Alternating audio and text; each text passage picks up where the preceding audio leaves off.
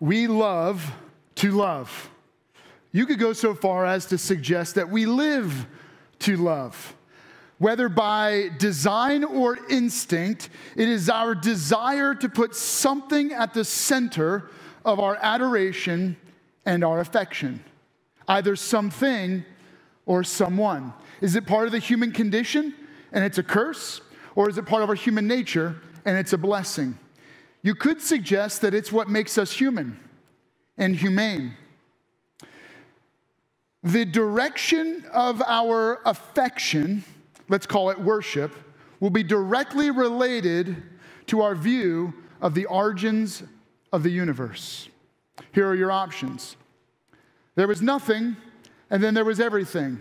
There was no life, and then life. And while it was a cosmic accident, it is certainly worthy of our wonder and maybe even our worship. Or there was God, and God created everything from nothing. And as a result, God pre-existed and will exist far after this existence comes to an end. And if God, then He alone is worthy of worship. And so let's break these two down, because the reality is your view of the origins of the universe, your view of non-God's existence or God's existence will not only affect the direction of your worship, but your worship and how it implies itself into every aspect of your life. First option, nothing. In the beginning, nothing, which then formed into everything. Here's how it must have worked. Nothing. And then suddenly and unexplainably, with no reason or purpose or direction, everything suddenly erupted. Light. Light and energy shot out in a massive explosion. And as it exploded and began to expand. And we can measure the rate of its expansion, and its rate of expansion is so precise, so perfect, that the universe is expanding at such a speed that it will not implode in on itself, but also at such a speed that matter can still form. And so energy begins to take shape. Molecules begin to form. First, right, you could say subatomic particles begin to form into atoms. Atoms begin to take on shape and begin to form into molecular structure. Molecules begin to form, and matter as we see it begins to take shape. Masses, great masses begin to form. Galaxies take shape. Solar systems take shape. Stars and planets take shape. Everything, all celestial beings begin to take shape and fill the expanse of the universe that first existed as only energy and radiation. On one particular planet, and possibly only one planet in all of the great universe, all of these molecules that gathered began to form into more complex structures. We call them amino acids.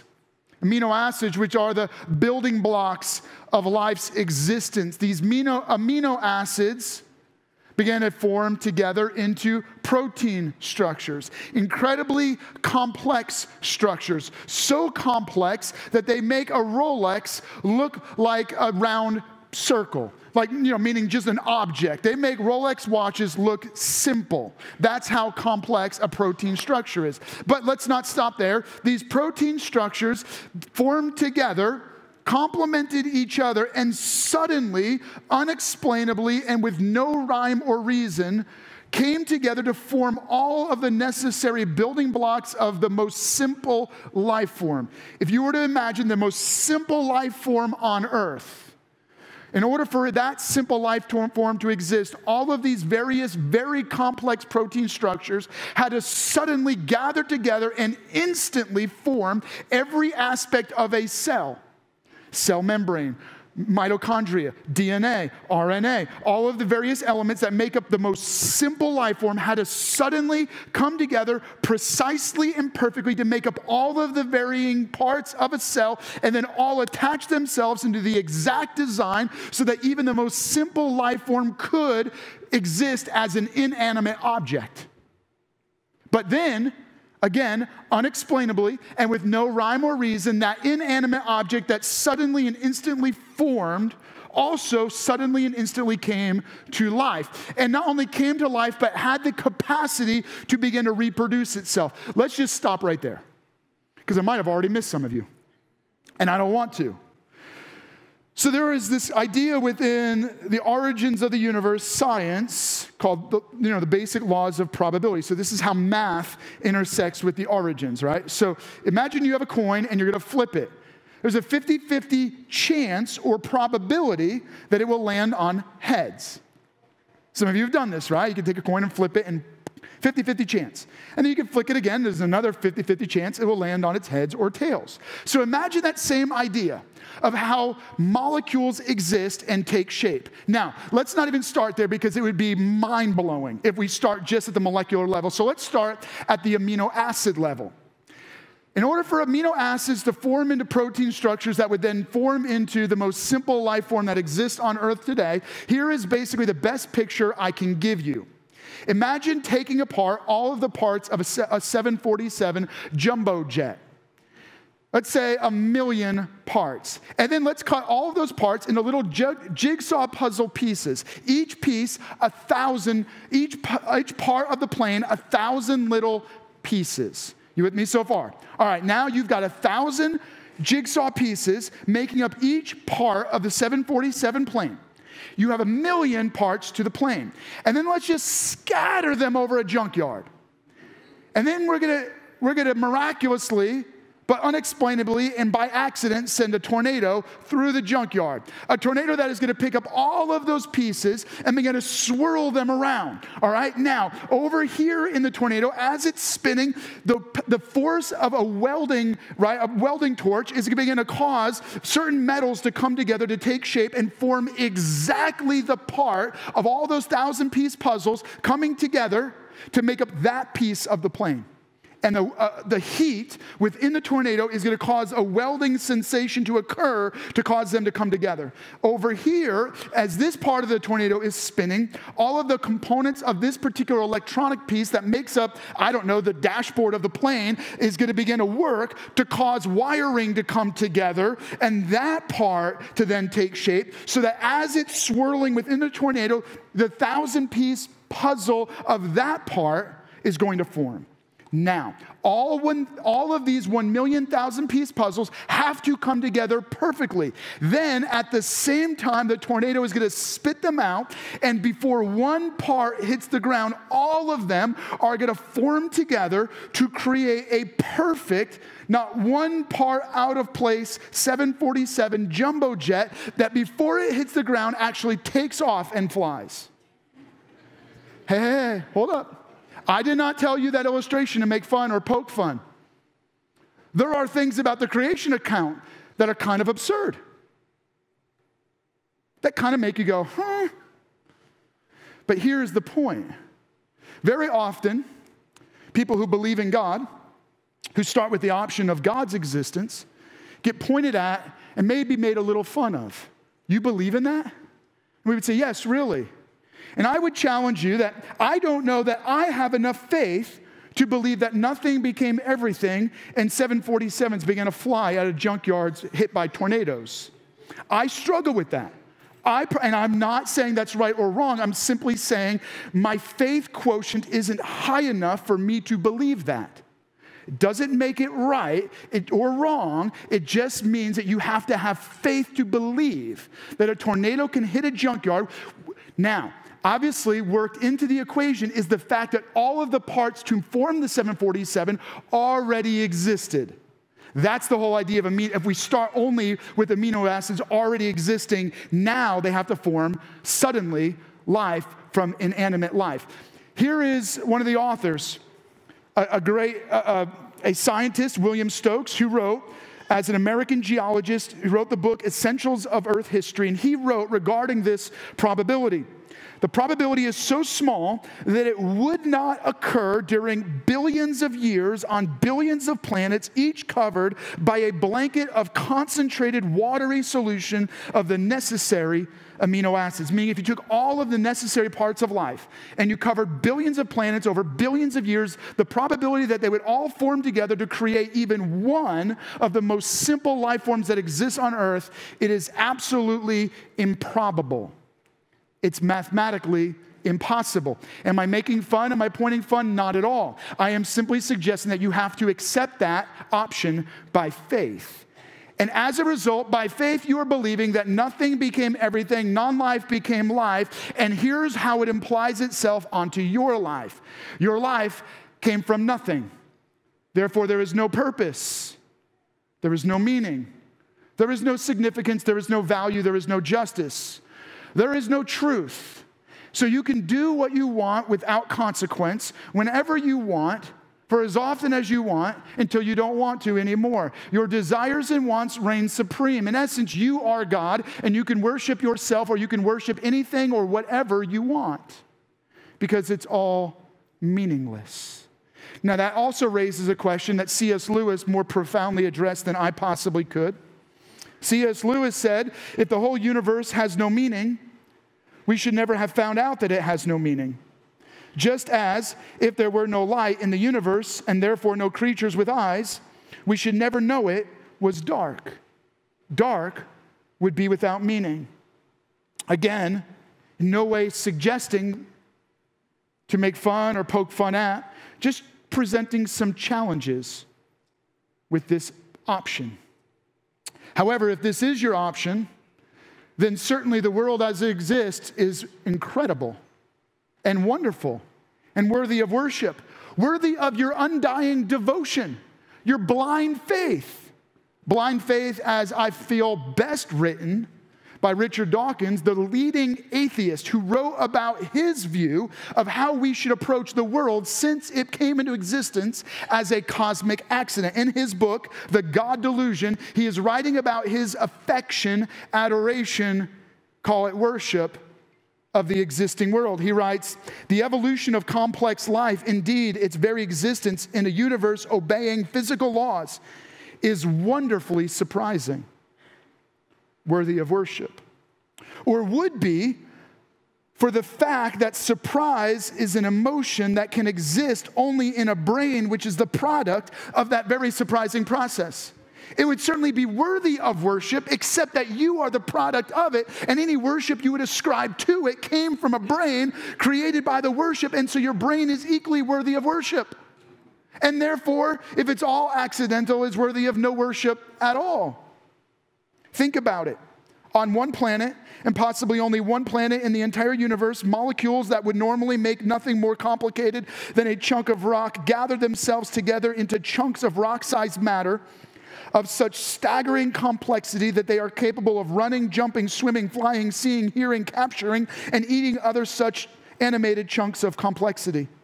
Capable in some cases of thinking and feeling and falling in love with yet other chunks of complex matter. You would think that Richard Dawkins was pointing fun or poking fun, but not at all. He's saying, this is what I fundamentally believe. And so it's no wonder that throughout history, various peoples ascribed worship to what exists. The Egyptians worshiped, above all other gods, the sun god.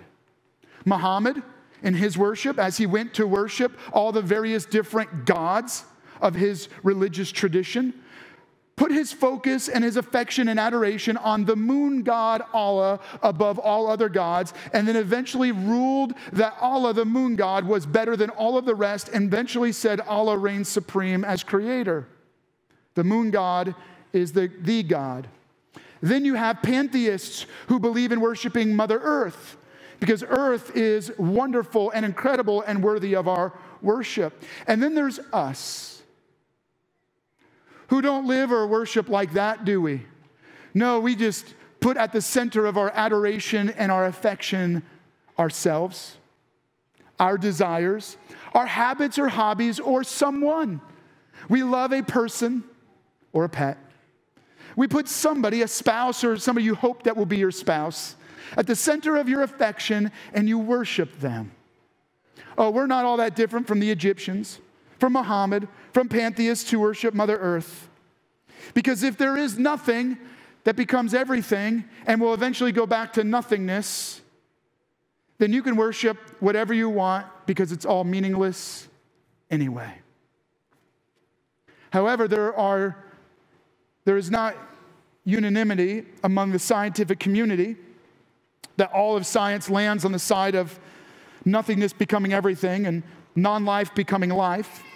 No, in fact, Robert Jastrow, astronomer, physicist, and the founder of NASA's Goddard Institute of Space Studies, wrote this: astronomers now find that they have painted themselves into a corner because they have proven by their own methods that the world began abruptly in an act of creation of nothing into everything, to which you can trace the seeds of every star, every planet, every living thing in this cosmos and on earth. And they have found that all of this happened as a product of forces they cannot hope to discover. That there are what I and anyone would call supernatural forces at work is now, I think, scientifically proven fact. So where does this leave us? It leaves us with the second option.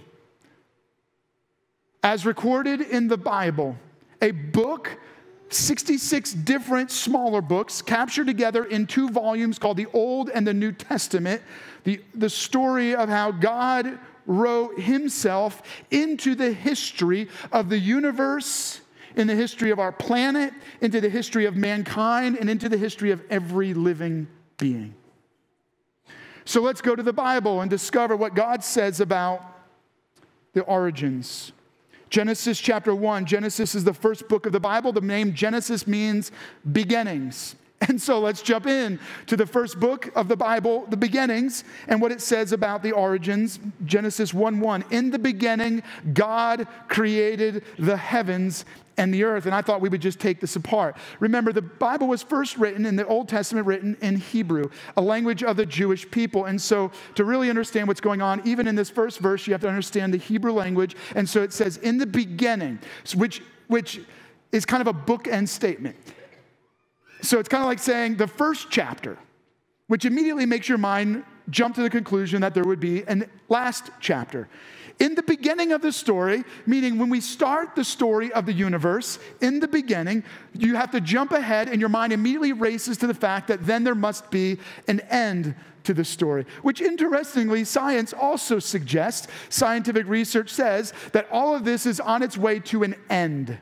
Everything is going to eventually be destroyed. Good, because that's how the story of God opens. In the beginning, implying an end, God. Elohim pre-existed. He was before all things and will exist after all things. Elohim, which is the Hebrew name for God who reigns supreme. The uncreated, self-existent creator of all things who is knowable.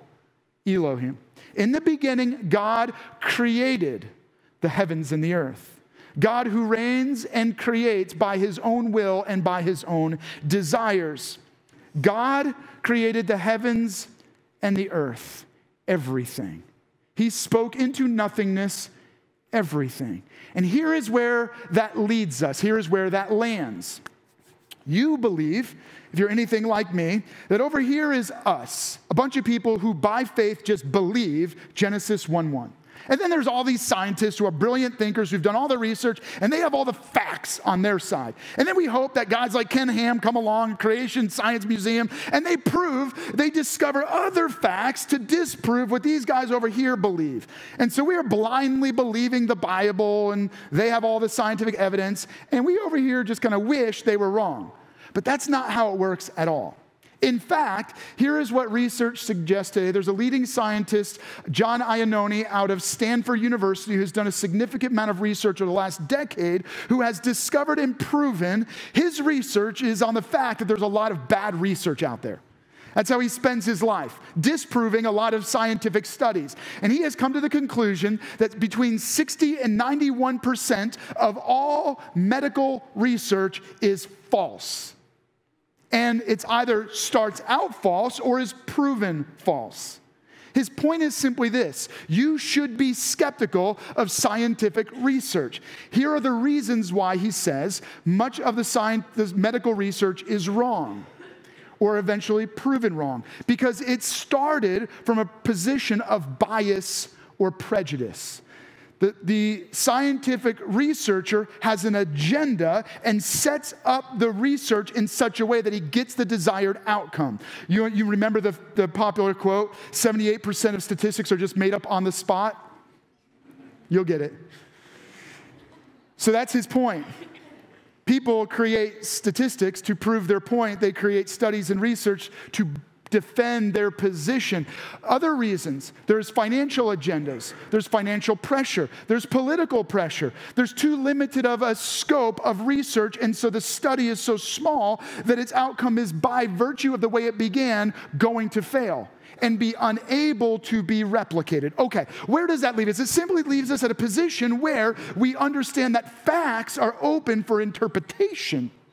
It's not so much the facts that are at question, but how you interpret the facts, how you read the research and the conclusions you draw. So on one side, you could read the exact same set of facts about the origins of the universe, and because of your bias that there is no God, come to the conclusion that nothingness became everything and will eventually return to nothingness. Or you can look at it through the lens that God pre-exists all things and created all things. On one side, you will worship something or someone. You'll make yourself or something else out to be God, and you will live life worshiping and loving whatever you want, and your life will be empty and meaningless. Or what? Or you will discover the meaning and the purpose of life itself, and it would be this: that you and I were made and live to worship. That you were actually created by design for the express purpose of living your life to worship. However, as you go down this road, you would quickly discover that there is a sabotaging work alive inside of you and at work in the world around you called sin. That sin, from the very first man and woman, corrupted their worship, robbed them of focusing their worship on God, making themselves out to believe that they are gods deserving of their own worship. And as a result, began to put their worship onto other somethings and someones. But every time they worshiped something other than God, they destroyed it, because they eventually needed a new thing to worship.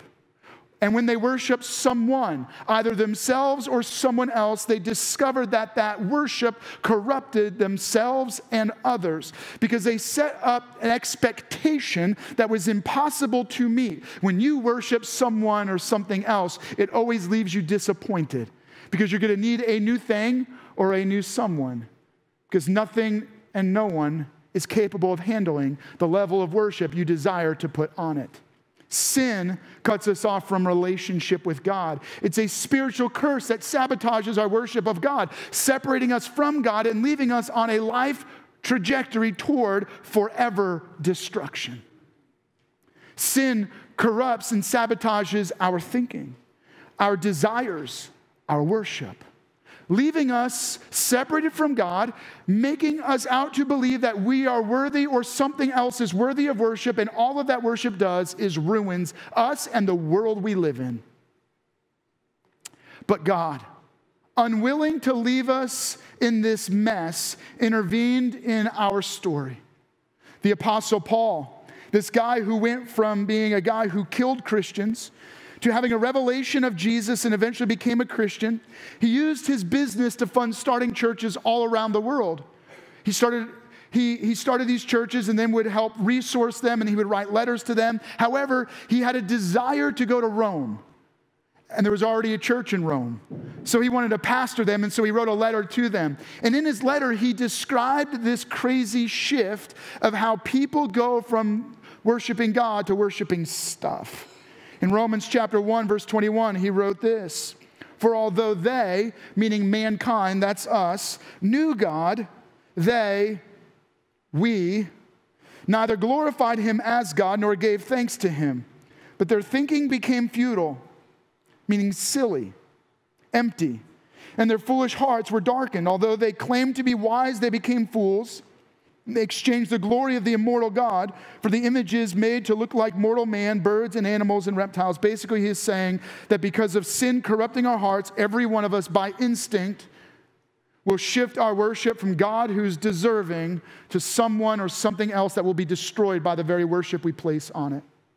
But God, unwilling to leave us in this state of sin corruption, where sin is corrupting us, our relationships, and the world around us, he intervened in our story by becoming one of us. So that in order for you to discover that you were made and live to worship, you have to take this step first. And that is, you and I must be remade by Jesus. How? God, in order to rescue us from the corruption of sin, entered into our world. Jesus Christ comes to earth. In the fullness of God, he takes on our sin, our death, and our eternal judgment.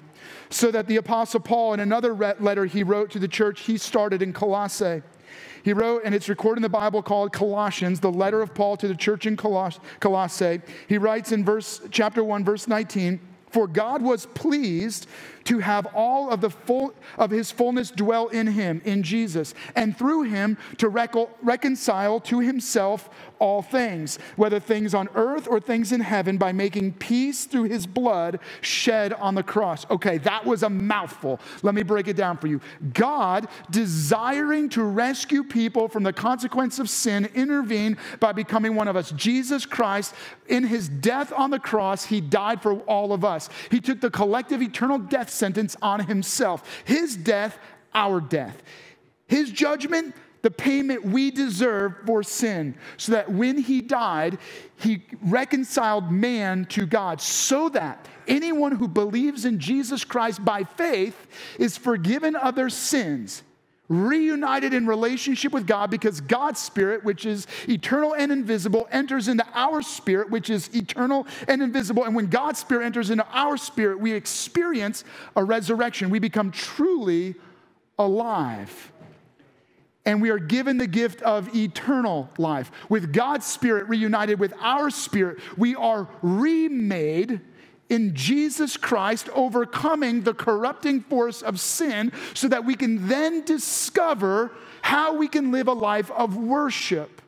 We can reclaim our original created destiny of worship.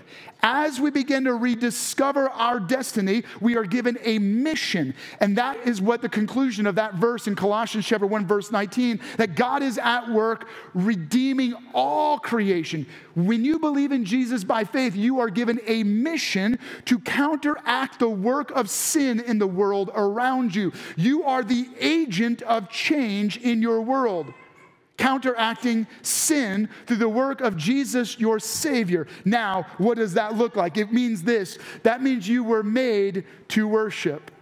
That's right. Everything was made to worship. Buckle up. I'm going to push in pretty deep, pretty quickly, all right? I have tremendous confidence in each of you who take time to listen to me preach, and so I'm going to move pretty quickly. I'm going to try to break this down and keep it simple enough for you to follow along. I mean, I respect you, so you're going to stay with me. Here it is. Let me first go back and read Genesis chapter 1, verse 2, right? Genesis 1:1. In the beginning, God created the heavens and the earth, and then we're just going to jump right in to verse 2. Now the earth was formless and empty, right? He already starts with, in the beginning, God created the heavens and the earth. So now the earth is formless and empty. Darkness was over the surface of the deep. The Spirit of God was hovering over the waters. Now he's going to go back and tell us how we got there. Verse 3, and God said, let there be light, and there was light. And God saw the light was good, and he separated the light from the darkness, and he called the light day, and darkness he called night. Okay, Now we're going to get into, through Genesis chapter 1, the entire account of God's creation. And it's interesting because as you read it, there's a powerful form to how God, there's an order to the sequence of how God created. So let me speak a couple things important for you to apply to your life. First, God spoke into nothingness everything. Follow me. Even nothingness worships God when it obeys. That's powerful for your life. Because some of you have been in a position where you felt like you had nothing to give. Like there is nothing inside of you. Your faith is empty. And all you got to do is respond in worship through obedience, and nothingness can take shape and become what God destined for it to become. God can take the empty lack of faith in your life and speak into that nothingness, destiny and purpose and meaning and significance. God can speak into your marriage where there is nothingness at work that's destroying your home, that's deteriorating your workplace, that's killing your community. And God can speak into that nothingness as you respond in worship and obedience. Nothingness can become everything. And your only response? Worship in obedience. Interestingly, let's go back to the creation order. Here's what God does. Here's how you read it. Because you got to remember, this was written in Hebrew. There's a poetic way that they write. So here's how it records the creation. God formed, and then he filled. God formed day and night, and then he filled it with the sun, the moon, the stars. That's day 4. Day 2, God formed the sky and the waters. Day 5, he filled it with birds and creatures that live in the waters. Day 3, he created land. Day 6, he filled it with the creatures that live on the land, including mankind. All right, you follow the form and the filled? The point is, everything exists for the worship of God. So even science is a process of uncovering the glory of God and how God worked to create all things. Every time you read a science book, you should be in a moment of worship. You should be sitting in physics class going, wow, God! You should be sitting in bio class going, only God! Chemistry class, yes, God, not praying. I don't mean like, oh, God, help me. I mean, the fact that God followed an order to creation, and everything is exactly as you would imagine it to be if the Genesis account is true. Light, energy that suddenly comes into existence, that begins to form things. And then over time, it begins to be filled with living things. Pretty incredible, right? Now, there's another part to this whole creation thing. All science agrees that there's a corruption at work in the world we live in. DNA is breaking down. Genetics are deteriorating and decaying. Everything is headed toward destruction. So you call it microevolution, that you could start with a super species that evolves over time into subspecies, or what we call simply species. So there was some super horse that over time evolved into a zebra and a donkey and a horse, right? We agree with that. It's provable. It's repeatable. Well, I don't know about repeatable, but it's at least they can prove it, right? We agree. We agree that DNA breaks down, and as you lose information, creatures become more specialized. What we can't do is prove that mutation adds new information. It only deteriorates. Okay, I'm going somewhere with this. God, when he created light, he said it is good. He created it good. Sin corrupts, and sin is breaking everything down and crying out for the need of a Savior. Creation is worshiping God even in its decay, saying, I need help. Every death, every decay, every star that explodes, every element of creation that is deteriorating and decaying is saying, sin is corrupting us and we need help. And God is saying, help is on the way, which then leads to how you respond. In Romans chapter 11, verse 36, the Apostle Paul wrote, for from him and through him and to him are all things. To him be the glory forever. Which means we live to worship. You were created to worship.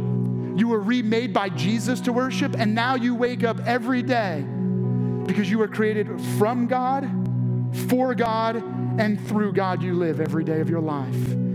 Here, follow me. Every atomic structure that makes up every molecule, that makes up every amino acid, that makes up every protein, that makes up every cell, is declaring God's glory. By its design, it is proclaiming that there is a designer God who is holding everything together. Every single thing that exists on earth and in the universe is actually proclaiming and declaring the glory of God, whether it knows it or not. So, how do you live? Well, let's just make this really practical. You want to live to worship God? Then you and I have a responsibility to focus our attention on God. That's worship. That means when you see a sunrise or a beautiful sunset and you go, wow, you focus your attention on the God who created the world that allows a sunrise or sunset to come into existence. Then when you focus your attention, you begin to express your affection. God, I love you. Wow. Look at who you are. Scientists should be, this is where science actually came from. Christians who wanted to study creation. And as they studied, they went, wow, God, only you could do this. This is amazing. Expressing our affection to God and then finally using our abilities for God. That means if I existed by the design of God for the express purpose of worshiping God, then everything I do and everything I am should be used, my abilities to worship God. Am I living my life every day using my abilities for God's purposes? The way I think, the way I act, my personality, my giftedness, my ability to earn money, my ability to relate to people, my inabilities, my weaknesses, my failures, all of it to worship God. Now, let's land this by you and I responding. First, you've been living your life believing that there was nothing, then everything, and then eventually there'll be nothing.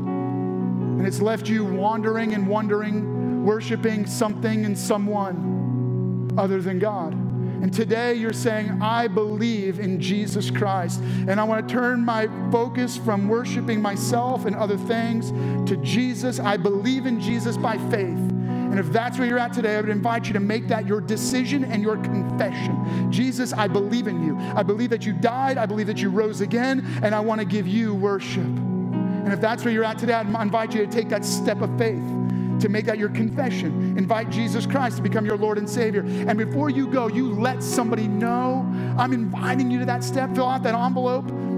Let somebody know online. If you're watching this, just let somebody know. Talk to one of our pastors who are available both online and at the Raise the Life banner before you leave today. And I encourage you to make that your prayer for each one of you. Are you living to worship God, or are you living more like a Christian atheist? You say you believe in Jesus, but you're living worshiping other things. Today it's time to reconcile your heart with God and get the focus of your worship in the right direction, because the direction of your worship is directly affected by your view of the origins. And if God, then meaning, and if meaning and purpose to your life, then your purpose of life is to worship God. Make sure you give him what he rightly deserves. And so I want to invite you to stand right now, because this is going to be our response in worship. Don't let it all out here, meaning don't be like, all right, well, I sang, I worship, so I'm done. No. This is a beginning point. This is a launch point, all right? I want you to go from here and let this be a starting point. In fact, even the rest of the service, greeting other people, giving. It's not your money. It was given to you by design of God to give back. Do you give in worship? Do you love in worship? Do you serve in worship? Are you in community as an act of worship to God? Let me pray over you. Would you join me? Heavenly Father, thank you that you loved us so much, that you came to earth to rescue us from the curse of sin, that you overcame the power of death and you set us free from eternal judgment. Today we confess Jesus Christ by faith. We believe in you as our Lord and Savior, and we know that you rightly deserve all of our worship. Forgive us for putting worship on anything or anyone else. Now, God, we return it all to you, and we're going to begin to say, God, with everything we worship you. With everything we're going to shout for your glory. With everything, God, we're going to declare that you are God and you are good. In Jesus' name, amen. We hope that you've enjoyed today's experience. We also hope that this message has challenged you and will encourage you in the upcoming week. And if you made a decision to follow Jesus Christ today, congratulations. Welcome to the family and welcome home. One of the most important first steps that you can take is by letting us know. You can click the prayer tab or you can visit us at lifehousechurch.org. And if this message or ministry has blessed you in any way, feel free to partner with us financially. You can click on the Give tab or you can visit our website and click Give. We are so thankful that you joined us, and we are thankful that you are part of our extended family. We can't wait to see you back here next week.